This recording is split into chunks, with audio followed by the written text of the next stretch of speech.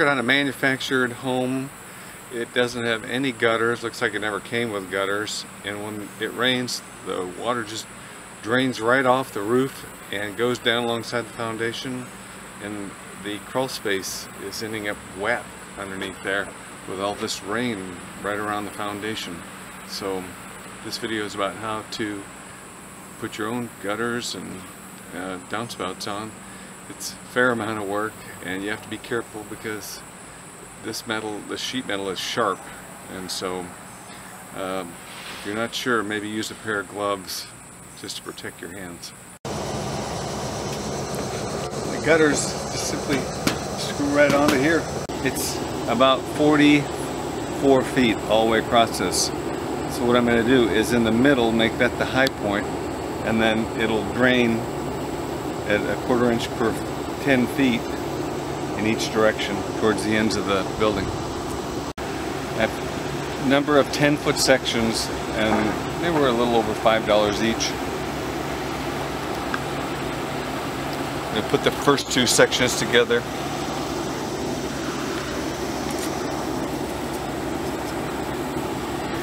All these parts are located in the same, including the sealant, are located in the same vicinity as the gutters. Everything you need is there in the hardware store.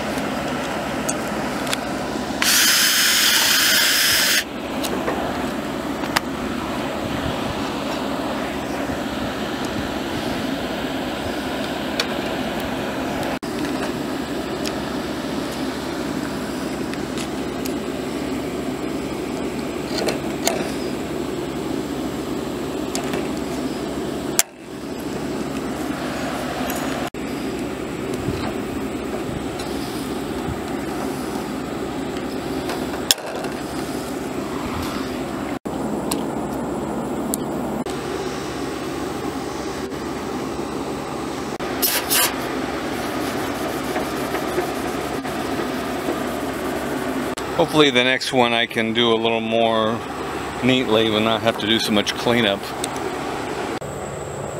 The gutter stops right at the edge of the house, so the downspout can go almost to the end of the gutter.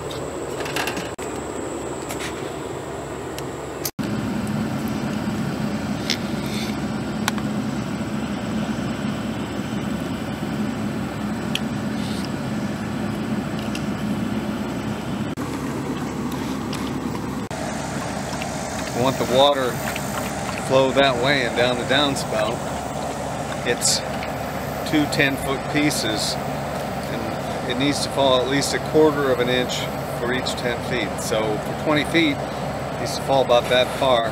So this end I'm going to put about this far below that red line. The red line's level. What I did was pulled it tight, looked at the bubble, then took the bubble off and snapped it so I could hold that part still. That kind of sags with the level on it, but so I knew where the places were that it would be level. Now that end I'm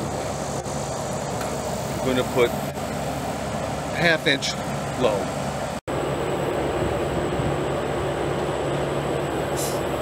There needs to be some space here in case ice slides off the roof.